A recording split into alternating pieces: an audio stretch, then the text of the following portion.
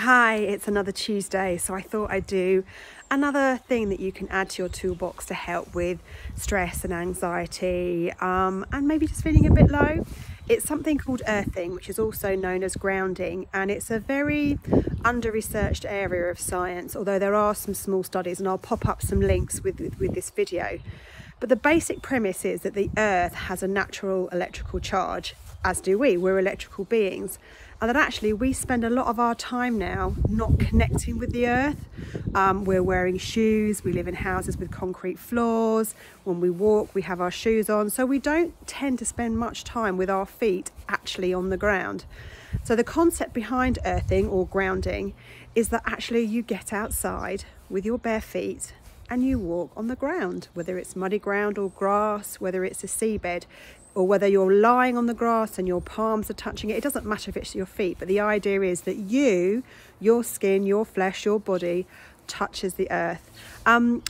The time varies that you should spend outside. I've seen some places say kind of 15 minutes a day and some others say 30 minutes a day. But I think it really doesn't matter. And actually it doesn't matter whether you believe in this kind of electrical charge and just rebalancing yourself. It's the fact that you're outside and you're feeling things with your feet and just being outside in nature. So all you have to do, it doesn't matter where you do it, you can do it in your back garden. I mean, here I am in my back garden in the middle of suburbia, and I'm here with my bare feet, just walking whoop, in the grass.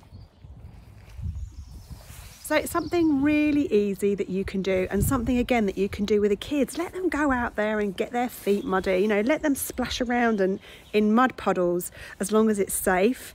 And you get out there with your morning cup of coffee, or when the kids are inside watching TV, just get out and walk for a little while on the ground.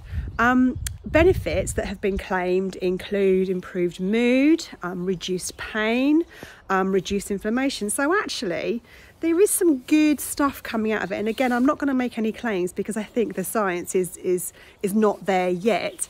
But yeah, give it a go. It's something else to add to your toolbox, just to help improve your health and well-being. Take care. Bye.